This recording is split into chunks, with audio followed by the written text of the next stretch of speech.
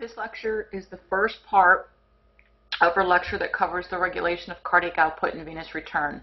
I am separating this lecture into three parts. The first part will be covering concepts such as cardiac output, what controls cardiac output, and the role of metabolism in the regulation of cardiac output. The second part of the lecture will cover a special scenario involving exercise and the role of the nervous system in control of both cardiac output and also maintaining blood pressure. The third part of the lecture, which will be again a separate webinar, is covering things that affect or factors that affect venous return and therefore affect cardiac output. So let's start with the first part of the lecture.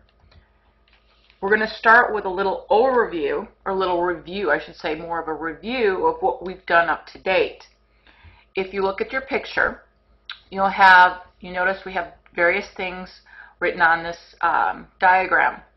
Up here, these are different concepts that we've already discussed in previous lecture, but I want to kind of review with you is the role of changes in heart rate, the inotropic state of the heart, afterload and preload on the function of the heart.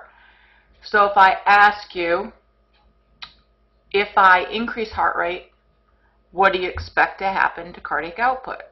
And you should automatically say, well, Dr. Kayes, I learned this already. Cardiac output is equal to heart rate times stroke volume. So I know if I increase heart rate, then my cardiac output should increase as long as my stroke volume has not gone down. The inotropic state of the heart, that's just a fancy term for talking about cardiac contractility. So if increased cardiac contractility, that increases stroke volume, which would increase cardiac output. Okay, so you could say, well, I've been there, done that, I already know that. Preload, another term for preload was end diastolic volume. So what was the role of changes in volume on cardiac output? If you remember Frank Starling, atrial stretch, the Bainbridge reflex, you'll ultimately figure out or remember that if I increased volume in those ventricles, I should get an increase in contractility and heart rate, which would influence cardiac output. And that's something that we're going to be kind of really zooming in on today, is the role of preload on the regulation of cardiac output. So we're going to be looking at what factors determine the preload and thereby affect cardiac output. Now, afterload also does play a role. Afterload is that literally means the load placed on the heart after it begins to contract. But what does that mean? That has to do with blood pressure, and specifically the pressure, and if we're talking about the left ventricle has to exceed your diastolic blood pressure to get the semilunar valve open and the blood out. If afterload is too high, it may impair stroke volume, which could decrease cardiac output. So we have discussed that in previous lectures. I will also want to remind you about the differences between the arterial circulation, which you see here is depicted in red. The venous circulation is depicted in blue. And the arterial system, I want you to think of it as being a resistance circulation. Much higher resistance in the arterial system than in the venous system. It's high resistance, so remember the pressures that the left ventricle have to achieve is much greater than the right ventricle because it has to work against higher resistance.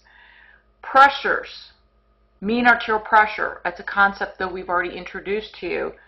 The mean arterial pressure is a major pressure for perfusion.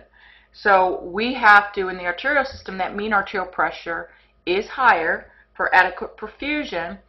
And we also discussed the role of changes in resistance in the system, in the circulatory system, and effects on flow. So if I increase resistance, that could decrease flow. If I decrease resistance, that can increase flow. And we looked at local control of blood flow and what factors determine individual blood flows in different individual what did I say, organ or vascular beds. The over here on this side in the blue, the capacitance, we're talking about the venous system. Capacitance is just another word for capacity, for storage. So venous system is all about storage, because I want to see if you remember what percent of your blood volume is found in the systemic venous system at rest. And you're going to say, oh, it's 64%. It gives you the idea it's more of a storage type system. It's a low pressure, lower resistance circulation, but it also is going to play a very important role in when we talk about preload and the role of preload on cardiac output. So we have to know what factors are going to determine the amount of blood going back to the heart, and it's going to be coming back through the veins. So if you affect venous return, you could affect ultimately what comes out of the heart. So this is kind of leading to what we're going to be talking about today. We're going to look at factors that determine venous return, which thereby affect cardiac output. Because you see this equation here, cardiac output should be equal to venous return. Not maybe for every individual heartbeat, but if you average a few heartbeats, that venous return should be equal to cardiac output. And I have up here, or else what?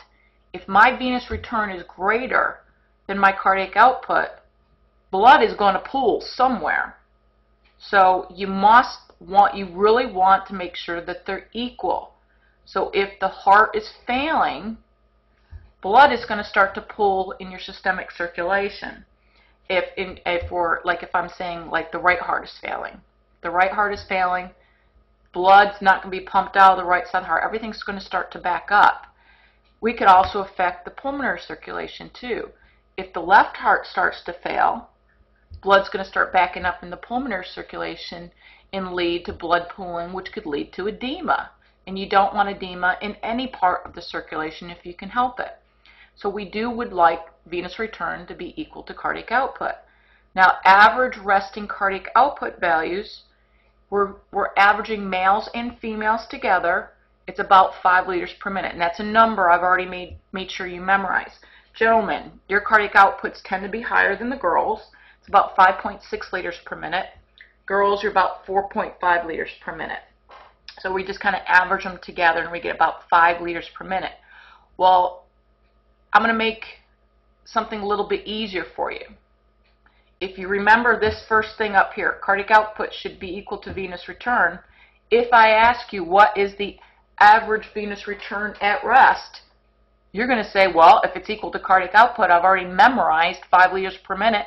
It's 5 liters per minute because venous return should be equal to cardiac output. And I'm giving you values at rest. So you should be able to figure out what should happen, say, if I'm exercising. Now, there's a problem, though, with using values or cardiac output values if you want to compare different individuals. If you have a small individual versus a very large individual, you can't say, well, that small individual, I'm going to tell you their cardiac output's probably going to be lower than that larger one. But you're like, well, that's abnormal. No, there is a relationship, strong relationship between body mass and body surface area and cardiac output.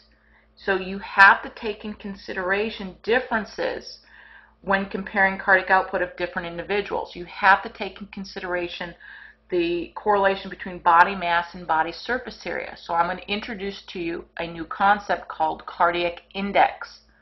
What you do to determine cardiac index is you take their cardiac output and you divide by their body surface area. You can go online, you can Google it, you put in your body size and all that, and it will calculate your body surface area. So if you know your cardiac output, you know your body surface area, you can determine your cardiac index. This will be you'll be able to better compare two different sized individuals. So the number to remember, another number to remember is if I ask you what is the average cardiac index, you're going to say 3 liters per minute per square meter body surface area. So notice how they came up with their units. This is that units for cardiac output, liters per minute. The square meter is for the body surface area. How they came up with this number is the idea with a healthy resting human adult. They say they determined what their mean cardiac output was, and then they compared what the body surface area. The average size individual is about 70 kilograms. They figured out the numbers, and they ended up with about that 3 liters per minute per square meter. Now, obviously, this is going to be different for you and other people because your cardiac outputs may be different. Your body surface area obviously is different from this normal average human adult. So this is just the number I want you to remember. Now, this cardiac index you're going to see, it's going to show up in one of our later graphs.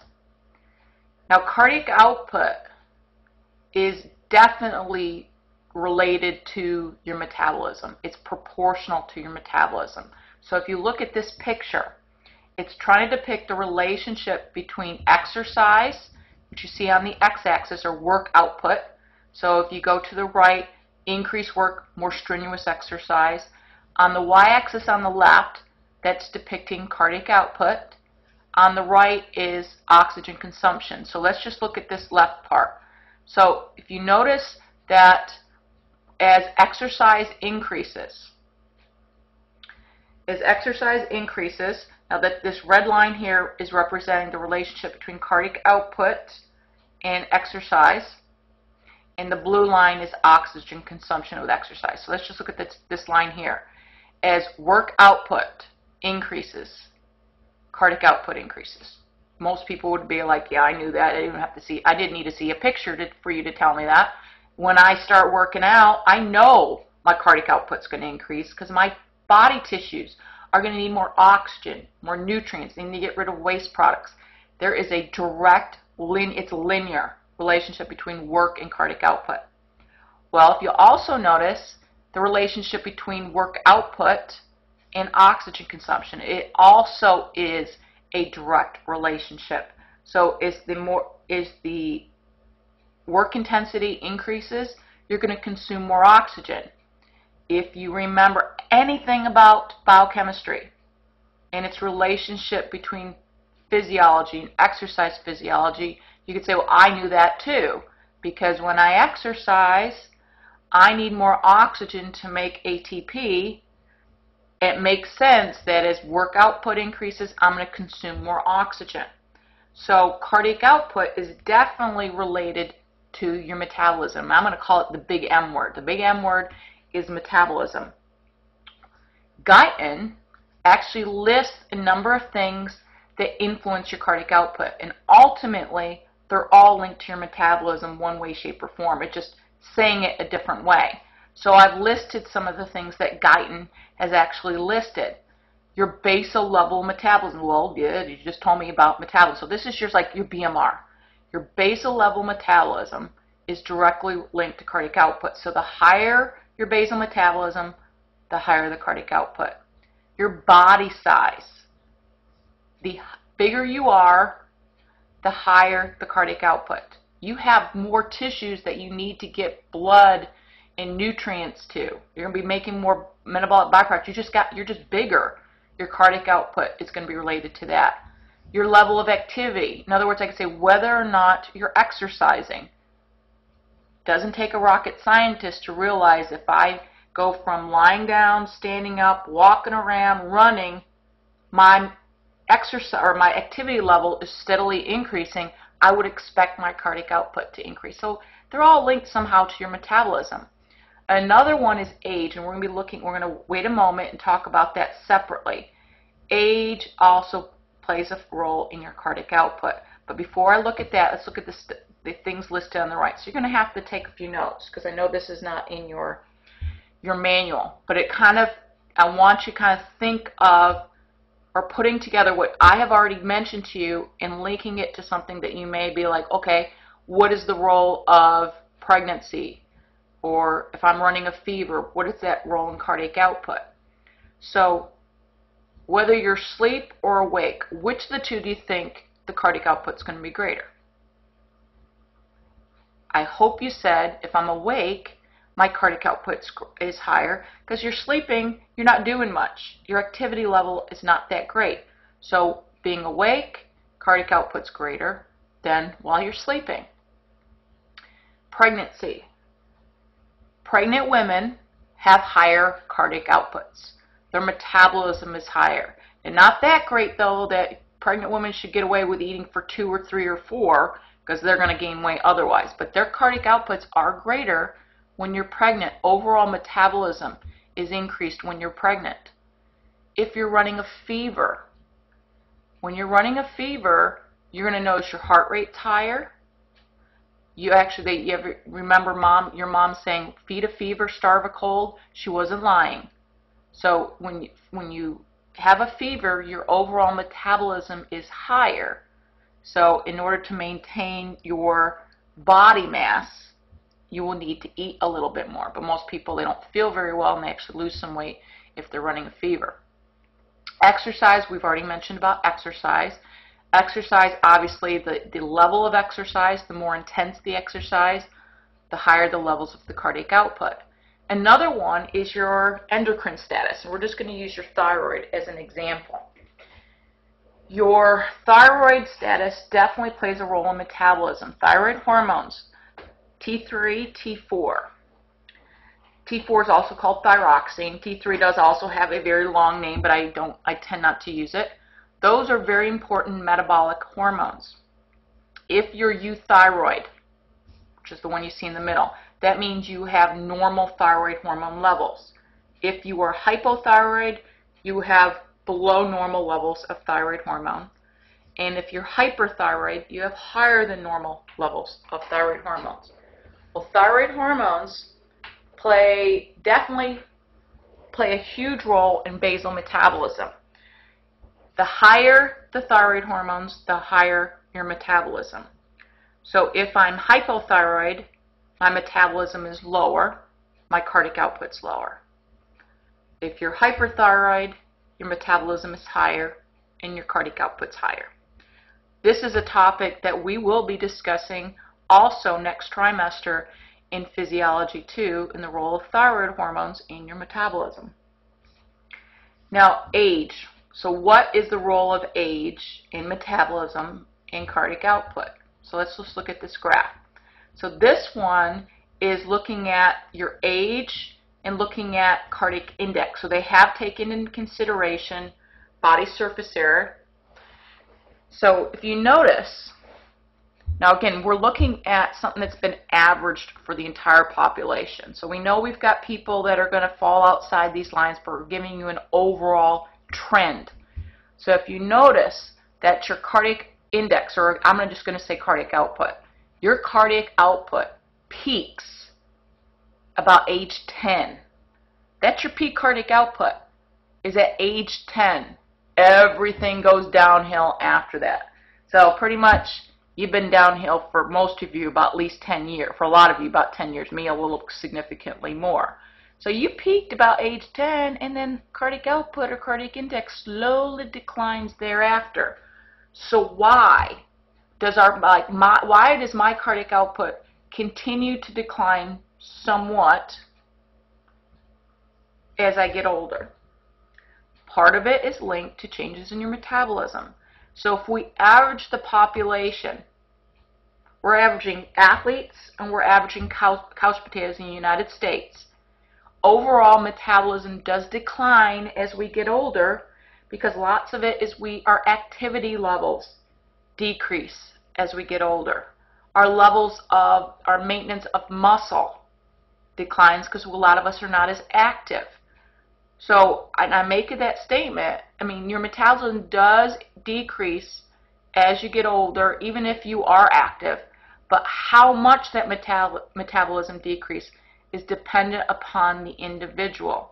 If you maintain your activity levels, try to do activities that allow you to maintain muscle mass, the decline won't be as significant as in someone who just sits around all the time, is not active, does not do any kind of exercise to allow them to build muscle, their cardiac outputs are going to decline significantly. So how steep this line declines is dependent upon you and you alone. So here's another little tidbit for you and for you to inform your patients is make sure they stay active. Maintaining activity is so important, and also making sure you do things to help maintain muscle mass. Your metabolism will not change as much if you do that. And you're like, well, and it's not all about being skinny. You want to maintain cardiac output, because if your cardiac output declines too much, your heart will not be able to do the job it needs to do, is get the blood out to those tissues. There's a minimum cardiac output that you need, and without it, you're going to be pretty much they say about minimum you need is 2 liters per minute cardiac output for maintaining just baseline cardiac outputs and mean arterial pressure. So inevitably, if you don't maintain activity levels and muscle mass, cardiac output is going to decline significantly. Other things that lead to decreases in cardiac output as we get older is structural changes over time. One of the things is the amount of muscle mass may decline as we get older, as well as an increase in connective tissue. So without muscle, the heart's not going to be able to pump as effectively, and you won't be able to maintain cardiac output. This would be obviously very significant in anybody who's suffered significant heart attacks and loss of muscle. But inevitably, we do kind of lose a little bit of muscle as we get older. It may not be significant in some people. We also have an increase in connective tissue as we get older. And now the connective tissue is not contractile. It's going to make the heart stiffer. And I'm going to put this in here. I'm not going to answer it. But if you listen to this webinar, you'll be able to answer something I may ask you at a later point in time. So if I say an increase in connective tissue in the heart would do what to compliance in the heart? So go back to things that we've talked about in the past. So increase in connective tissue means what to compliance? And so you have to remember that equation for compliance. So I'm not going to answer that, so that's your job to do. Now, I want to do is now look at how cardiac output is regulated. And you see the title of this slide, Regulation of Cardiac Output by Venous Return, because it is. Cardiac output is determined by your venous return. Arthur Guyton, who is the original author of the textbook, Guyton's Medical Physiology, he is most famous for his work in the 1950s, because he was a physiologist, he was a medical doctor, but he did a lot of research, physiologist, who looked at the physiology of cardiac output and its relationship to the peripheral circulation. His research overturned the wisdom at the time that it was the heart that controlled the cardiac output. He showed it was the need of body tissues for oxygen and nutrients. It was the body tissues that was the regulator of cardiac output. And so it was factors in the peripheral circulation that controlled cardiac output, not the heart. So different things we're going to be looking at is the heart has a built-in mechanism that allows it to pump whatever you give it. You give it the blood, I'm going to pump it out. Doesn't have to think about it. So under most normal conditions, the cardiac output is ultimately determined by factors that control venous return.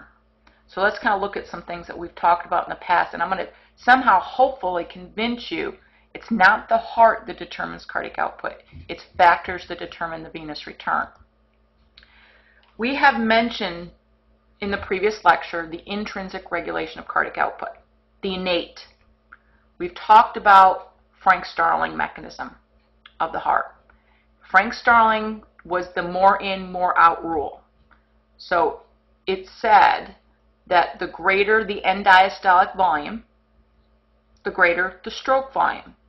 And what was the reasoning behind it? So if your venous return increases, more blood coming back to the heart, your end diastolic volume would increase. The heart stretches out more. More sarcomeres are going to interact, and then the force of contraction, the contractility will increase, which would increase your stroke volume. So although what you have here, an increase in stroke volume, does lead to an increase in cardiac output, the big thing is, or big question is, what was the factor or factors that resulted in that increase in stroke volume? And it was the venous return. It was the return of the blood back to the heart. So what determined that level of venous return? So the heart just pumped out what you gave it. So ultimately what determined that increase in cardiac output was something that regulated venous return. Another couple things that we've talked about was atrial stretch. Now atrial stretch is also an example of intrinsic regulation of cardiac output. So I have kind of underlined those things that we talked about, the intrinsic regulation of cardiac output. So this is the heart in a petri dish. So atrial stretch. So we had mentioned that if you have an increase in volume going back to the heart, and really the atria are going to stretch, eventually that blood's going to go into the ventricles, but the P cells, the pacemaker cells in the SA node, are going to depolarize at a faster rate, and that's going to result in about a 10 to 15% increase in heart rate. So if you know the equation for cardiac output, you say, well, if an increase in heart rate would result in an increase in cardiac output, because heart rate and stroke volume are two factors that would increase cardiac output. Now the Bainbridge reflex is not intrinsic regulation of cardiac output, so I didn't underline it, but Bainbridge reflex is mediated by the nervous system. Here the Bainbridge reflex was also a response to increase in volume in the atria, but the increase in volume triggered sensory information going up to the vagus nerve, up to the vasomotor center, and reflexively, in its true nervous system reflex, triggered an increase in heart rate, and here is about a 40 to 60% increase in heart rate. So again, venous return controlled heart rate and controlled cardiac output. So if you have more blood coming back to the heart, you'll reflexively get an increase in heart rate. So again, the heart just did what you asked it to do. Someone else controlled what ultimately happened to that heart. So it's venous return that controls cardiac output. So this, if you look at these two equations, which you do have to remember and always remember, even 3 years from now, if I ever see you, I'm going to ask you, what are the equations for this? I'm going to ask you that. Not that you'll ever see me again in 3 years, but you never know. Cardiac output is equal to heart rate times stroke volume. Yeah, I've been there, done that. I know that. This equation kind of depicts the role of or the ability of the heart to affect cardiac output. If the heart can't increase heart rate, it can't increase stroke volume, it can't increase cardiac output. So the pump will affect cardiac output. But the second equation really will help us look at the role of the periphery or peripheral control of cardiac output. Because ultimately, even though I have this equation, what determined this increase in heart rate and stroke volume? It was the venous return. It was peripheral factors. So the heart just is kind of it's passive. You give me give me a certain amount of blood, I'll pump it out. So the bottom equation is even more important. Not that you don't forget the top one. This bottom one we have learned before. It was kind of a modified flow equation with cardiac output being total flow. That's equal to your mean arterial pressure divided by total peripheral resistance. Here you have to, we're assuming that blood pressure regulation is normal, because it should. Blood pressure regulation is normal, so I'm going to ignore this because we're assuming blood pressure regulation is normal. What is the role of resistance or changes of resistance on your cardiac output?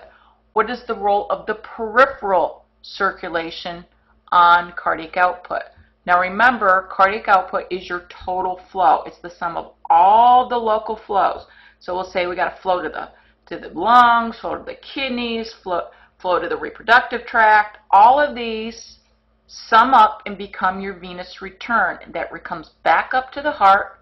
That ultimately will become your cardiac output. So factors that affect the flows to these individual beds could determine your venous return and ultimately determine your cardiac output. So let's look at the effect of total peripheral resistance on your long-term regulation of cardiac output.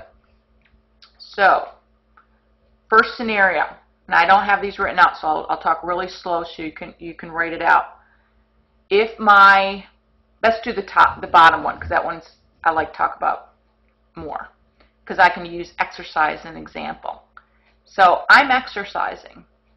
My metabolism is going to increase. All right? So if my metabolism increases, what will be the effect on total peripheral resistance? We've got local control factors kicking in. If my metabolism increases, my total peripheral resistance will decrease. So write that down. Metabolism increases, total peripheral resistance will decrease. If you know the flow equation, you'll know what's going to happen to blood flow to those tissues. So if I decrease resistance, flow will increase to tissues.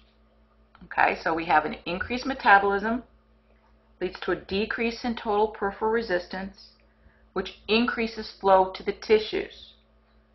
All those individual blood flows sum up and become your venous return. So increased flow to tissues result in an increase in venous return, which will do what to your cardiac output? Increase it. So metabolism controls resistance. Resistance controls venous return and ultimately your cardiac output. So what about a drop in metabolism? Instead of exercising, you're falling asleep in class. So right now in the webinar, hopefully you wake up. Could you fill in all what would happen? Should be able to just do this here, but change all your arrows. Metabolism decreases. Total peripheral resistance will increase. This will result in a decreased flow to tissues, which would decrease venous return, which would decrease your cardiac output. So a key concept is the role of the peripheral circulation on venous return and its ultimate effect on cardiac output. So venous return determines your cardiac output. Now the last topic for this part of the webinar is we're going to be looking at a cardiac function curve. So before we look at the curve, I want to define these certain factors. So we're going to look at first the heart by itself, no nervous system innervation, just intrinsic, the role of certain things on cardiac output, the heart by itself, its role in cardiac output, the heart by itself, no sympathetics, nothing. We'll look at the effects of the sympathetic stimulation. There can be various levels of sympathetic stimulation on cardiac output, and ultimately something we're going to be looking at is right atrial pressure. We'll also look at a hypereffective and a hypoeffective heart. So hypereffective is more effective than normal. Hypoeffective is less effective. So a hypereffective heart example would be the role of hypertrophy and also kind of with that, the role of sympathetics on the heart. So you would see a hypereffective heart definitely in someone who was an athlete, someone who was like a runner or a cyclist.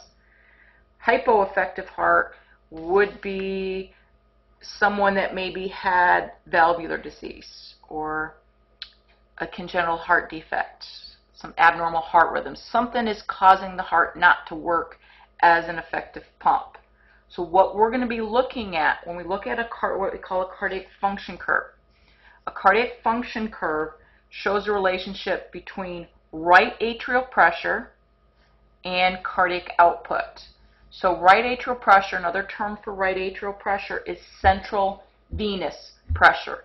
It's the pressure right there, right before it enters the heart. So right in those veins, the vena cava, right before you hit the right atrium. Even though I hate that term right atrial pressure because I automatically assume the pressure within the right atria.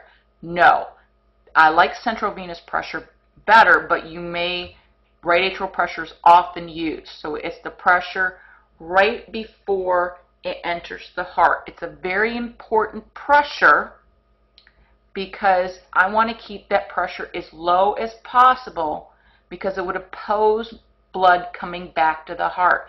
It would oppose venous return, which ultimately would affect your cardiac output.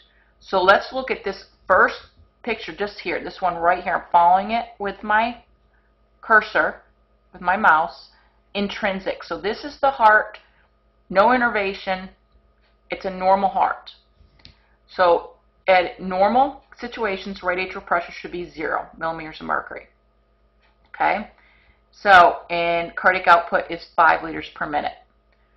So what would happen, or what happens as cardiac output increases with this normal heart?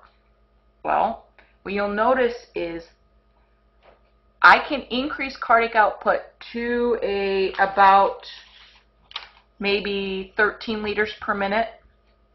It can get about 2.5 times the normal amount before the heart does start become a limiting factor where then cardiac output could no longer increase.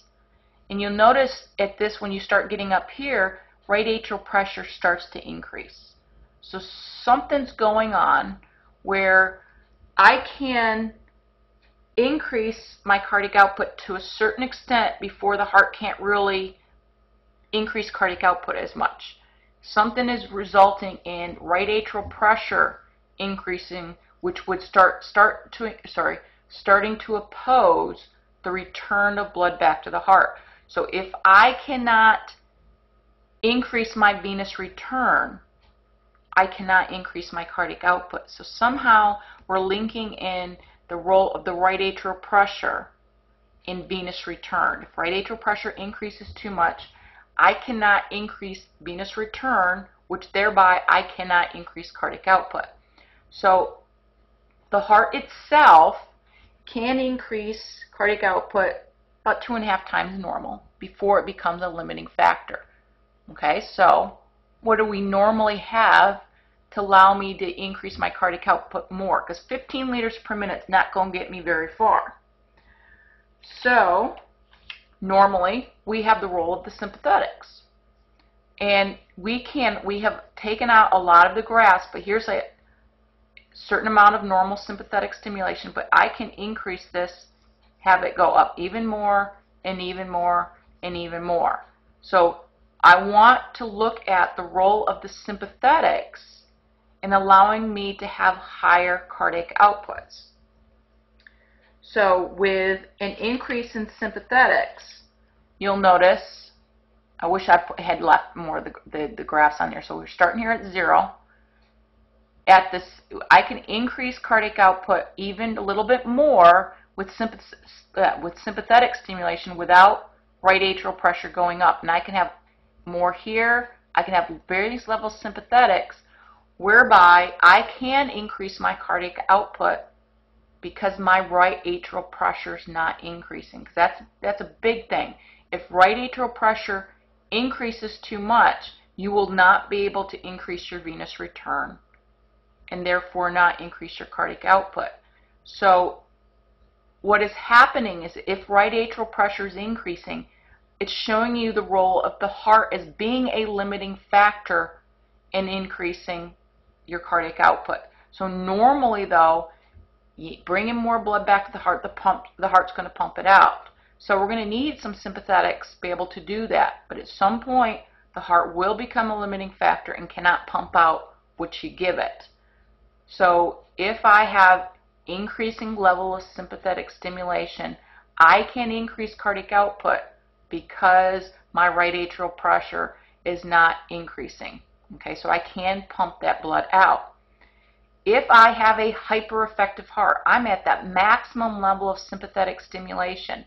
Look at the levels of cardiac output I can get, and my right atrial pressure is not changing that much. So with a hypereffective heart, I've got max sympathetic stimulation, plus I also have hypertrophy to an extent.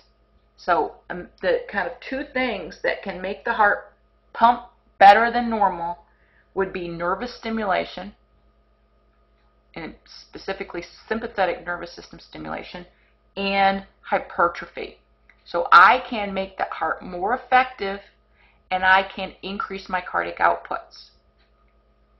Now down here, hypoeffective heart. So you look at a hypoeffective heart. Notice if my heart is less effective to have the same level of cardiac output. If I'm at 0 millimeters of mercury, I don't have a cardiac output.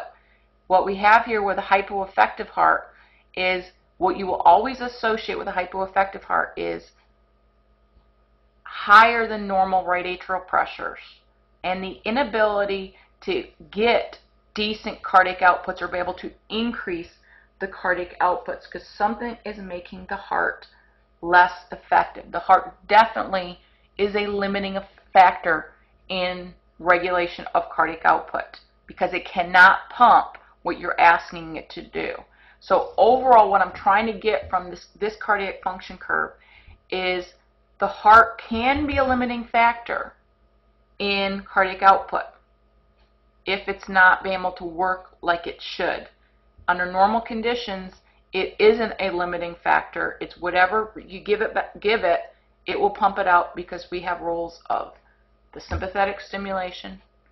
We do, in some extent, with training, get some hypertrophy, but the heart can become a limiting factor in the regulation of cardiac output. So something is causing the heart not to be as effective. Right atrial pressures are increasing and opposing the return of blood back to the heart. So you notice my cardiac outputs aren't getting very high here. This line right here showing the minimum level of output you need just to maintain baseline metabolism. And here, if you have minimum output, you're just laying in bed. You're not really doing anything.